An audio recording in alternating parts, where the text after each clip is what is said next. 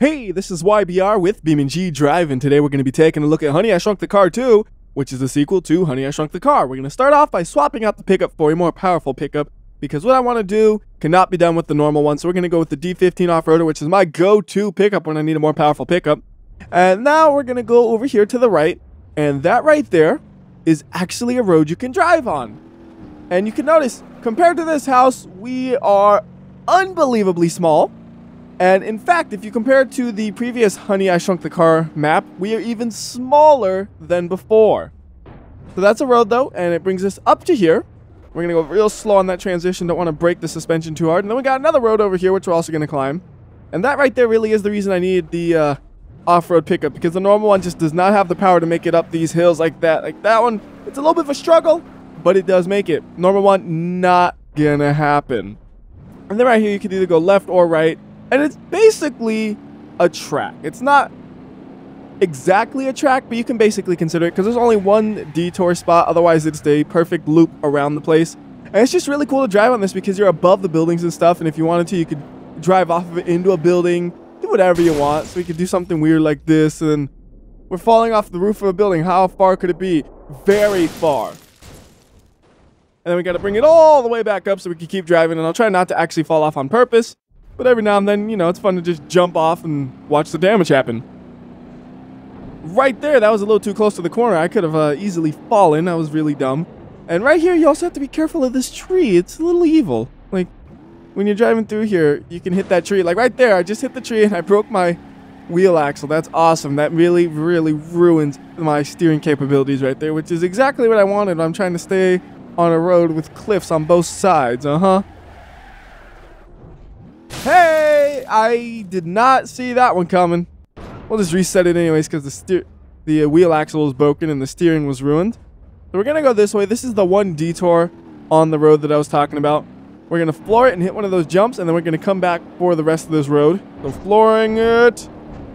Jump. Yes, got a nice spiral on it, just like a football. Actually, if I had a football thrown to me like that, I would be complaining. It wasn't a perfect spiral. But it was an okay spiral. Like, if it was your first time throwing a football, that's not bad. Anyways, we'll bring it back up.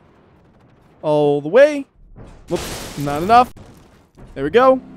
Then we're going to go along the road a little bit more. And go up the road a little bit more, I should be saying. Because, well, there's a real steep area we're coming up to. You got to slow down these corners, though, even though I want to have some momentum going into this. There we go. It's enough momentum to make it. Once you get up to the top of here, what do? Well, you can drive on the edge. There's not too much to do, but it's kind of neat that you could drive up here. You can drive on the edge, fall off, crash into the gas station, whatever you want. Then we'll have to reset it all the way back up to there. I mean, it looks kind of cool, doesn't it? Just kind of be like, I'm on top of the gas. So anyways, let's go ahead and head out of here and go back to the track. And we got to do this a little bit carefully. Don't want to crash just yet. We'll go nice and slow. Making sure we don't fall or tip over. Yes, that was great. That was not so great. Wait, yes it was. That was still great. I thought it wasn't for a second, but then I recovered. All right, can we get up that? Come on, off-road capabilities engaged. Good thing we have the off-roader right there. Otherwise, yeah, we probably would have made it up that, and we would have been stuck down there. Chennai is going to go back up here to the track. And then finish up our lap. I don't know if I'm going to do any more crashes yet. I have not decided. We'll see if I see something that looks like, oh, I can't not crash into this. I'll crash into it. If I see stuff that doesn't look that appealing, we won't do any more crashes. 100 miles per hour, that's a little fast. Your sense of speed's all screwy here. Everything's so tiny. I mean, you're so tiny compared to everything else, so it's like you don't realize, oh, I'm going 100 miles per hour. I should probably slow down because there's a corner coming up. And also, this road is like the width of probably 2 roads normally at least.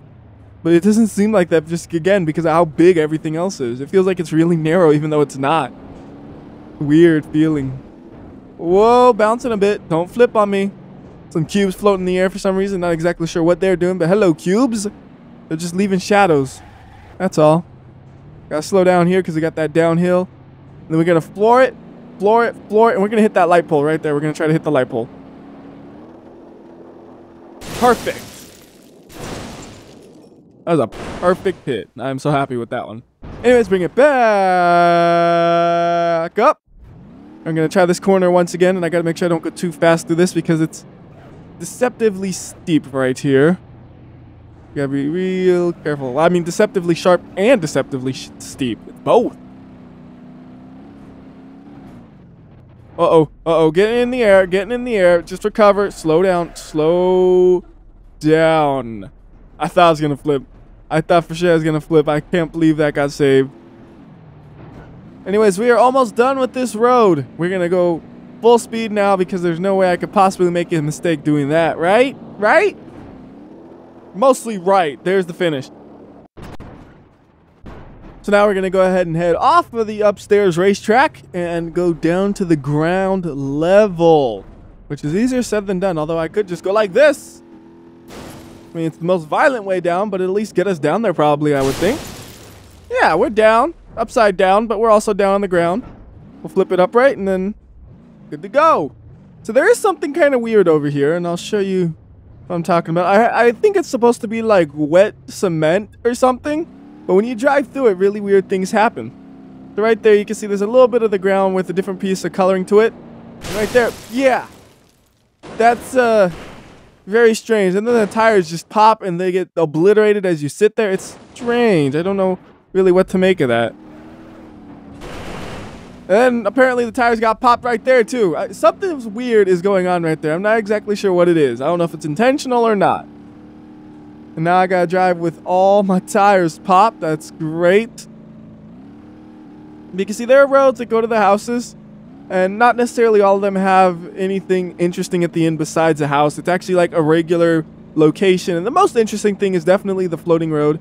We could drive around some of these massive roads for a little bit, although I'm very, very impatient, and this thing's going way too slow for me, so we're gonna just go with the rally version of the Sunburst, because that thing is a bit faster than the D-Series pickup that I was driving. And one good way to show you just how much bigger everything else is here compared to the other Honey, I Shrunk the Car is to go to the gas station, because I remember in that video I specifically pointed out my car was as tall as 2 of the steps leading up to the gas station. And then if we go here and do the same comparison, we're going to be like a quarter of that, I would think. So bringing it up, we're about as tall as maybe half a step if I had a taller vehicle like I had in the video I did for Honey, I Shrunk the Car 1. And just comparing the two, I do like the aesthetics of this one more. The first one is more of kind of like a collection of things, where this one feels more like a town. So it does feel like an improved version of the same idea if you were to compare the two. And it makes sense that this one is the second one and not the first one.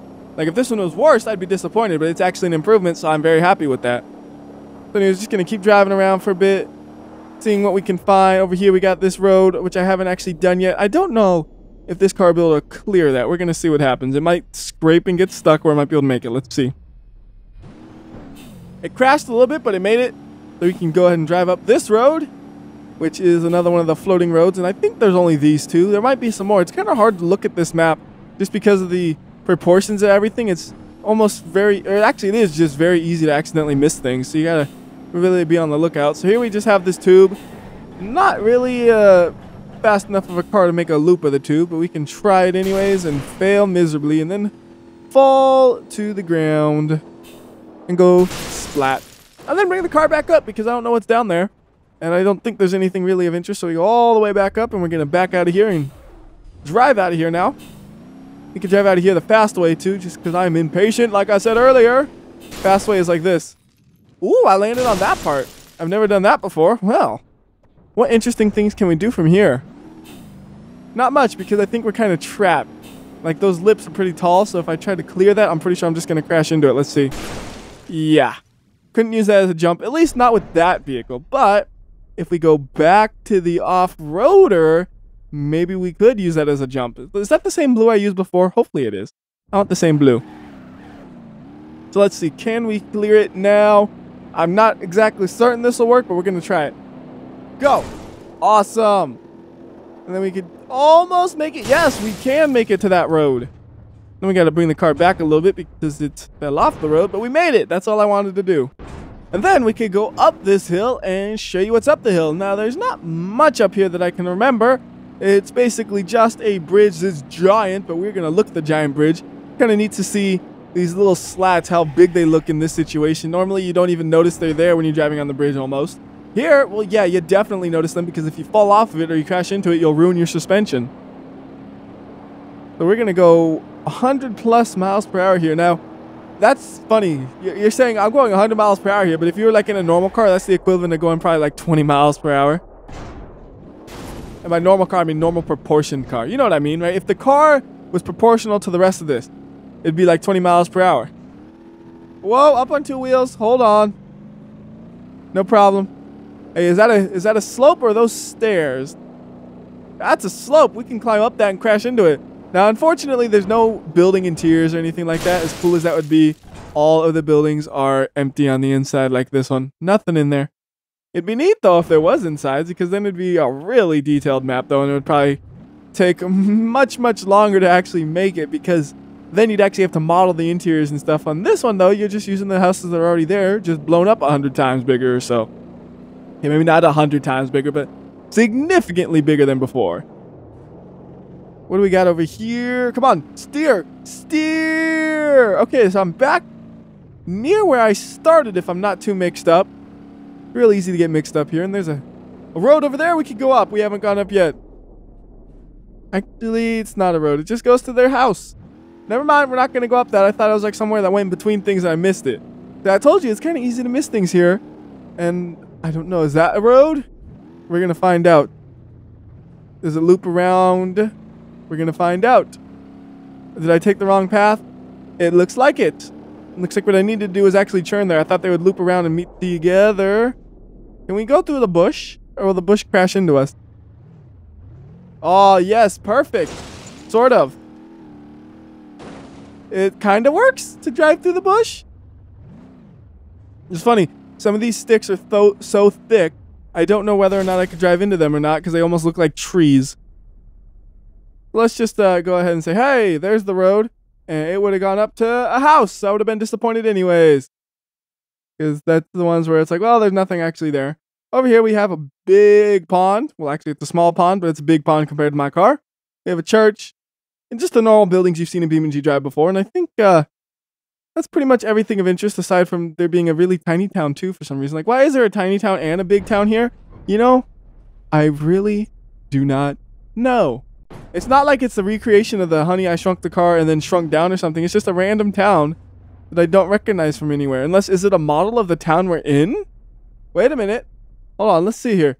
We got a big building there, and then next to it we got, okay, let's see here. Do we got a big building and then a small building and then the church all in a line? There's the church. No, it's not a small version of that. It would have been funny if it was, though. Now, we also have a little dock over here, and there's no way to actually get up here, which is kind of funny. Like, you go around this thing, you just have a big, steep wall on every direction. So how are you supposed to get up there? I really don't know legitimately, but you could always teleport yourself anywhere, so you could teleport it up there. And then you could drive around on the boats a little bit if you wanted to, because there's actually a road that goes across the boat.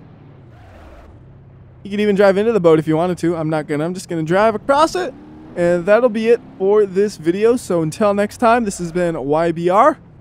I'll see ya.